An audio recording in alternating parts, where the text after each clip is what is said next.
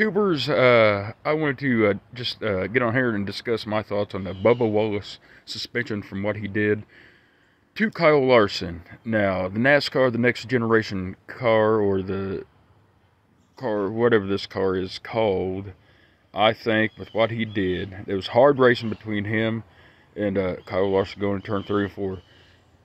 Larson wasn't going to lift. He lost the car. He started sliding up. They did not touch. I did watch the video. They didn't touch. Bubba slams off the wall. At that point, Bubba, you don't directly cut across and intentionally take him out and cause serious harm to him or other people at that point of that track. I think instead of one race suspension, they should suspend him the rest of the year and have him take sensitivity training or counseling to understand, what is right and what's wrong on the racetrack. So next time it happens, people won't intentionally wreck everyone.